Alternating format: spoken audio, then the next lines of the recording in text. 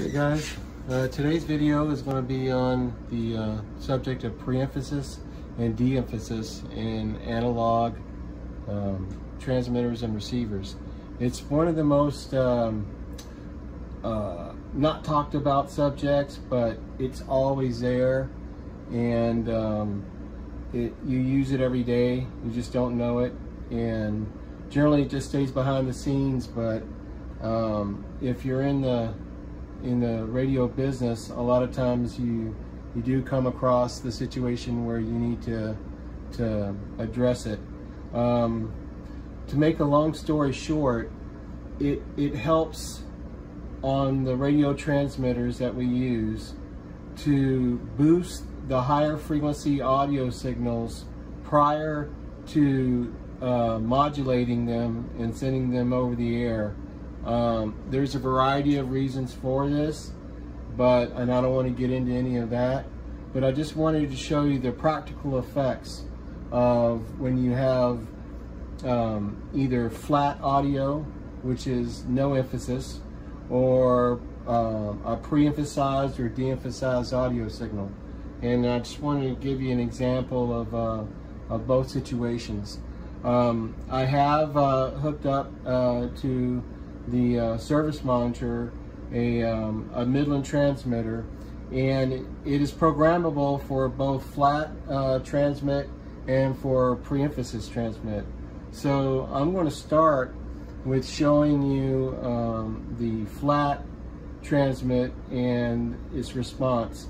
What you want to pay attention to is up at the oscilloscope here. We're going to see the amplitude of the audio as I ramp up the tone frequency as I go across. I'll be starting at 300 Hertz modulation and going up to 3K. And you can also look at the deviation meter and see its response and get a feel for what the flat transmit audio response is. So I'm just going to go ahead and do it here and start off. I'm keyed up and I have a 300 Hertz tone right now, and I'm going to be just ramping that frequency up.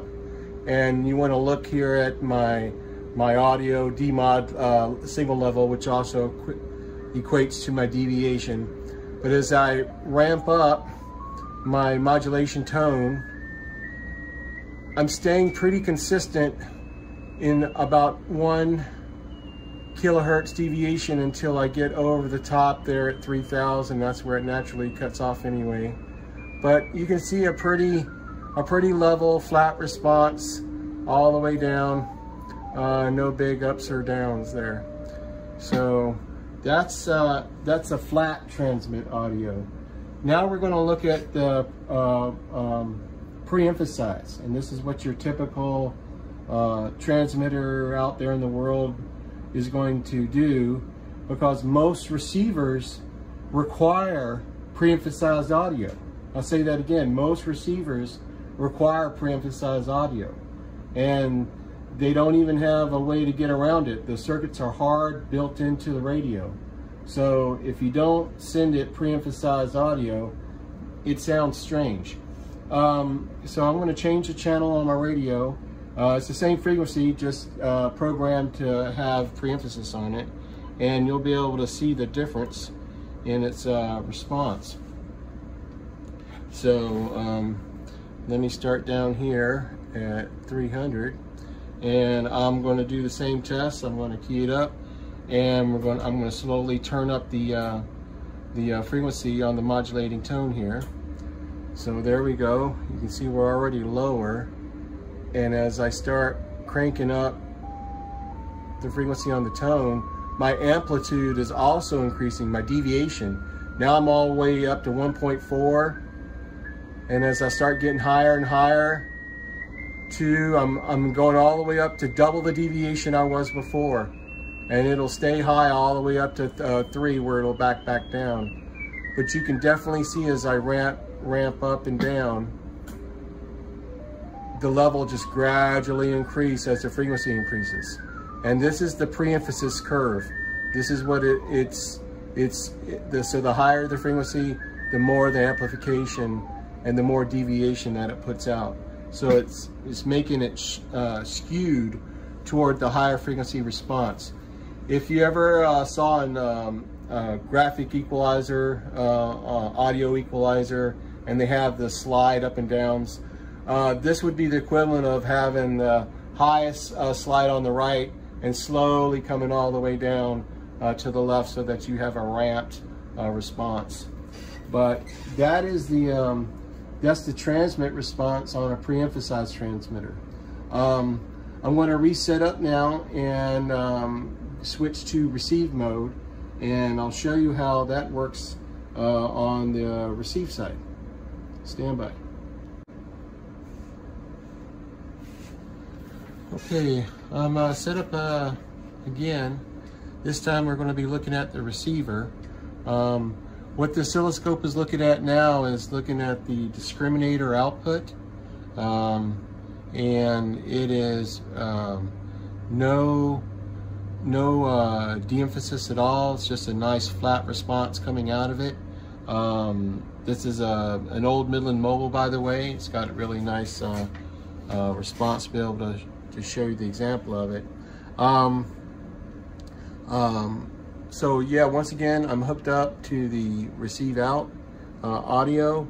I'm going to be adjusting the frequency of my modulating tone in my generating signal here.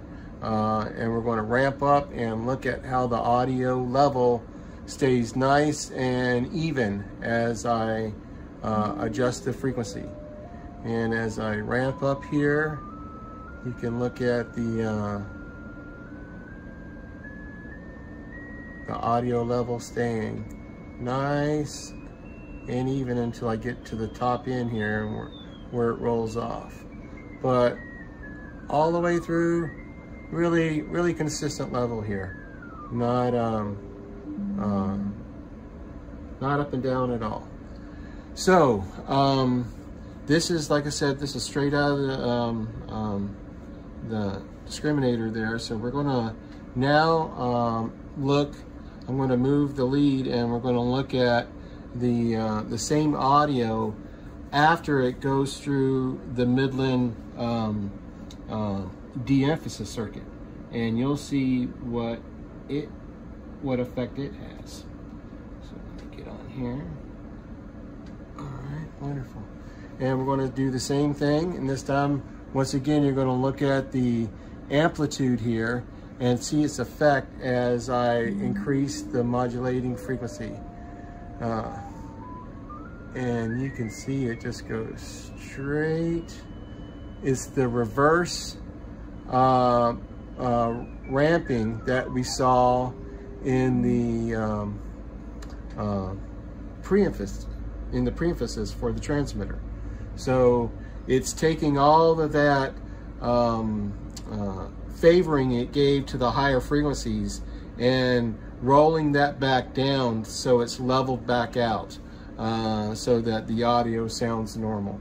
And I'll show you once again, if you look at the output here, and this would be what would be going to your speaker as it ramps up, it slowly decreases the level. And if you didn't have that in there, what the effect would be is that as the people were talking and they had a higher frequency voice, it would amplify unnaturally, and the person listening to it they would just describe it as sounding weird and tinny or too trebly. Everyone's got a different interpretation of what that sounds like. But anyway, this is, like I said, a really good an example of a de-emphasis circuit at work. So there you go. There's the pre-emphasis and de-emphasis for you in its practical sense. You really kind of need to follow up with some theory to get the behind the scenes, but that's what it looks like coming out the radios. All right, we'll talk to you soon.